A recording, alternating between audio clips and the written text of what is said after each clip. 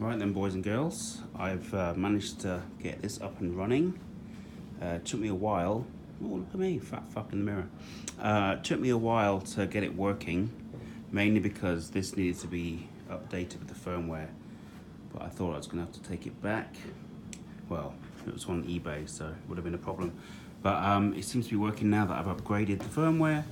Everything seems to be talking. You just turn it on and away you go. So I've got this like heavily rigged up with my little small HD monitor so I can see what's going on. So you can see my little follow focus thing here. If I go to the screen, you can see my peaking going in and out. So it's pretty responsive. And if I show you around here, you can see this bad boy working as let's have a see, where's my finger? As you can see, it's pretty smooth. But it's actually really nicely designed. This has a built-in battery, takes half an hour to charge it up. Clever little rod design which screws into the base of the device, so it sits there really nicely.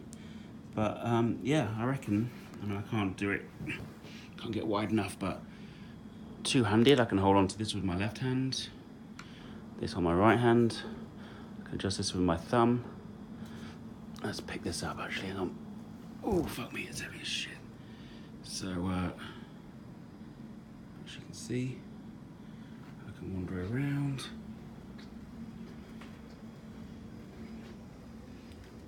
And I can pull focus.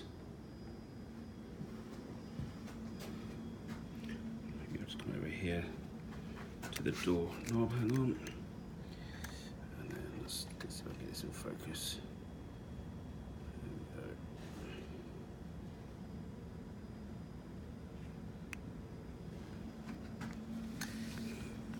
So yeah, pretty cool.